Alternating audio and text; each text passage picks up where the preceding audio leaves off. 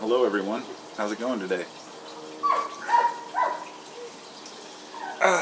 Stretch. I'm sitting out here with the pond, my dog, the sunshine, and the neighbor's dogs, of course, too. They're always there making noise. I got two German Shepherds, and they play with a bowling ball. They're pretty annoying, but I got used to it. Making videos, they always tend to get all crazy. Not because I'm making a video, but it just so happens that when I start a video, it's either the dogs or a siren or something. But anyhow, I just wanted to, I don't know, to make a video to talk about confidence a little bit. Confidence in ourselves, of course. You know, it's difficult when you consider that word confidence. It's confiding. When you have confidence in someone, it means that you can confide in them. So, let's think about that for a minute and what that really means for the individual. It means you can confide in yourself. It's an interesting concept. I never really thought about it like that. Having confidence means that you can confide in yourself, just the way you'd have confidence in others. And it means you trust your judgment, you trust your assessment on situations. I think confidence can get to the level where some people are so arrogant they refuse to admit that they made a mistake. And this happens, you know, to all of us sometimes when we get too into a discussion and we realize, let's say we're getting off of the main subject and into fallacies and nonsense, and we stop ourselves and go, wait a minute, that's just silly. But having confidence in what we believe is something that has to be learned and something that has to be earned. And having confidence in who we are is exactly the same way. You know, the more we learn about the world around us, the more we learn about ourselves. And vice versa. The more we learn about ourselves, the more we understand our world. And I think that's a really important thing for people to remember. It's you can't just be book smart and never talk to people or associate with others and try and really understand anything about people. It reminds me of something Manly Hall said. He says you can go to Egypt or you could read about Egypt for years, or you could go there for a week and learn more than you could reading everything about it. And you understand it better being there. And I think that's it's a good point, and it's the same situation with everything. We can talk about situations. For example, a doctor who is an expert on drugs or withdrawals, or I have a perfect example.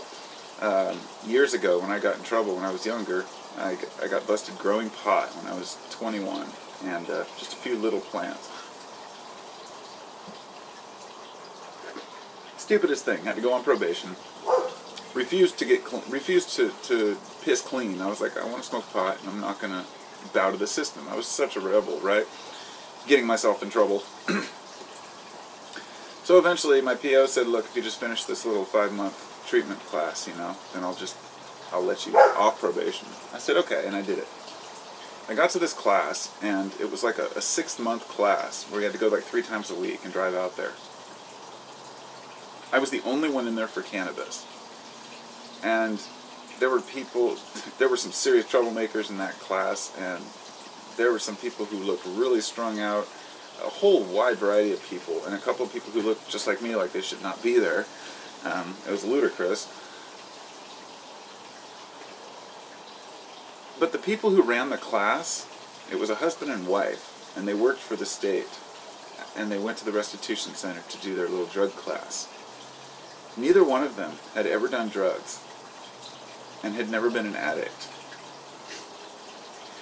Now, this is a perfect metaphor, an example or a representation for so many things in our society. Everybody thinks that they're an expert on everything. But if they haven't experienced it, they don't know shit. And I remember when we found out that they'd never even done drugs before, and somebody was like, how can you hold a class where you're telling people how to get clean and how to better their lives when you've never even had to go through it yourself?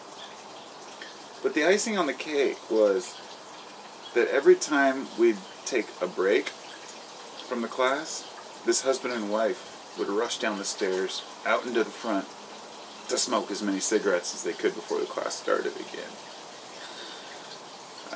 this is the, you know, it's just, it's the hypocrisy of our world, of our people, that we're so quick to point the finger at other people and not even see our own addictions and the problems it's causing us.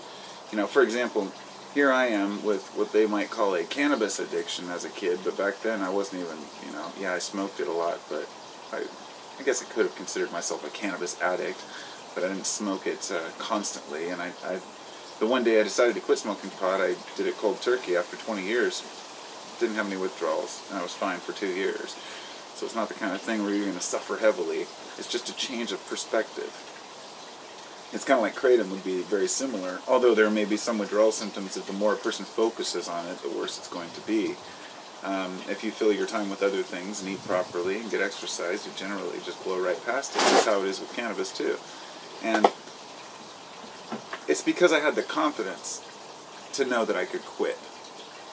But, you know, comparing that to cigarettes, I know is, of course, not one and the same, drugs and cigarettes, but here, you know, here we have people who are telling others to quit smoking pot, but they're smoking something that's shown to kill millions of people, whereas cannabis has never been shown to kill anyone, and I find that to be interesting, and I know some people will always argue that point by saying something like, oh, that's not true, people have been in car accidents while on cannabis, or, you know, blood pressure may rise.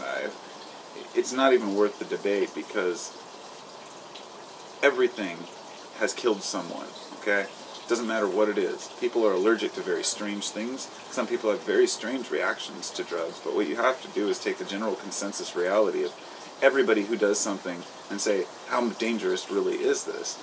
And that, you know, to back to confidence, I think that's to have confidence in what we're doing in our lives and knowing that it's good or bad. It's often difficult to gauge whether or not we're going down the right path or we're hurting ourselves.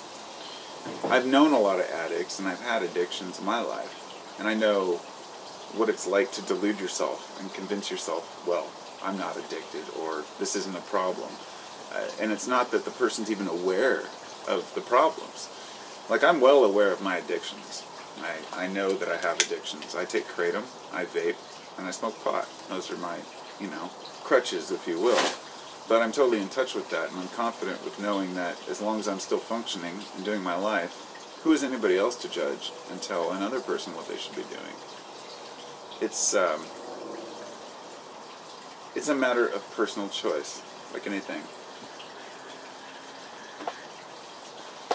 I've tried to justify my addictions in the past, but I've learned that having the confidence in yourself to realize that you know what's best and that we don't always maybe make the best decisions for ourselves. For example, I quit smoking about a year and a half ago, a little less. And the whole time I was smoking, I was well aware I was smoking, and I was well aware it was dangerous. And I remember going into the grocery store sometimes and having the clerk say something like, oh, you know those are dangerous. Oh, you know those will kill you. And I'd be like, shut your fucking mouth. Are you for real here? I mean, and it would always be the guy that never smoked, or the guy that just quit smoking.